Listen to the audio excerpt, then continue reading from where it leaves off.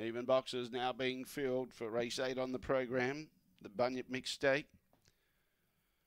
Yeah, good cross, Michael. Last of the evens in and the green light goes on. Favourite box 6 Zulu General. No more bets, thank you. We're set to go. Ready. Away, Belle of Eden from the inside began well. Big Cole Prosser's up there challenging and out wide Zulu General, but in the meantime, got away the leader, Belle of Eden, got clear by 3 lengths. Big Cole Prosser being passed now by Zulu General, who's chasing strongly out after this leader, but still giving it 3 lengths. Then he turned behind those Gawler Fury. Big Cole Prosser went a little bit wide there, lost a bit of ground. It goes back to 4th placing. Behind those, we've got Lit Up, Temerity, Raglan Mose back there at the tail end of the field with Extreme Whip. In front, though, Belle of Eden still going strong, and Belle of Eden's going to be too quick. Second, Zulu General. Third was Gawler Fury. Big Cole Prosser was 4th. Behind those, Temerity.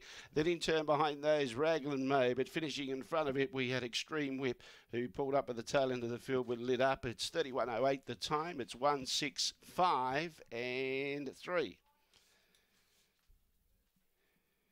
165 and 3. Belle of Eden the winner.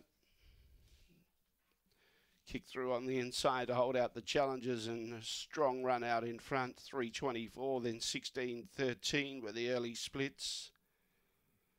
31.08 the time. Run home was 14.95. 14.95. 165 and 3. 165 3. Belle of Eden is a blue bitch. September 2015. My bro Fabio out of Key to Eden. Stephen Brook, the owner and the trainer, and gets back into the winners list.